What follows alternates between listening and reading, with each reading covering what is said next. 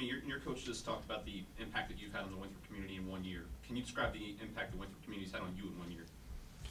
Yeah, first of all, I'd like to thank the whole Big South, for putting on a great tournament, and just to represent Winthrop this year has been the opportunity of a lifetime. I can't thank Coach Kelsey and our whole staff enough. My teammates for welcoming me in. It's a difficult situation taking on a player who's only going to be here for 1 year.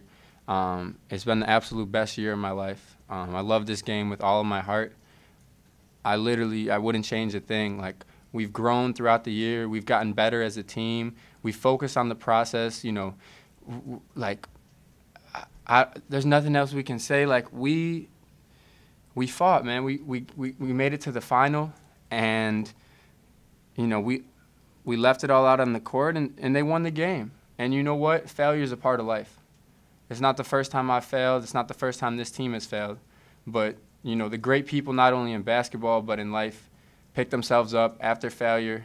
And you know what? When you go after a dream that you really love with all your heart, those failures hurt the most, the absolute most.